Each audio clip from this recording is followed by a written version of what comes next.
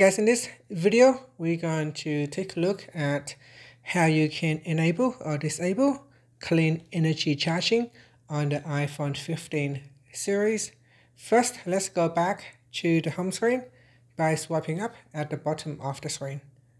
Now from the home screen, tap on settings, then in the settings page scroll down, and in here tap on battery.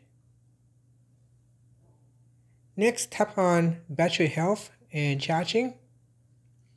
Then go down to the last option and tap on clean energy charging. Tap on the toggle button to switch it off. So here's a clean energy charging helps reduce carbon footprint. So you can tap on turn off until tomorrow, or simply tap on turn off.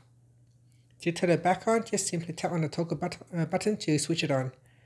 And that's it. Finally, you can tap on the back key at the top or swipe up to go back to the home screen.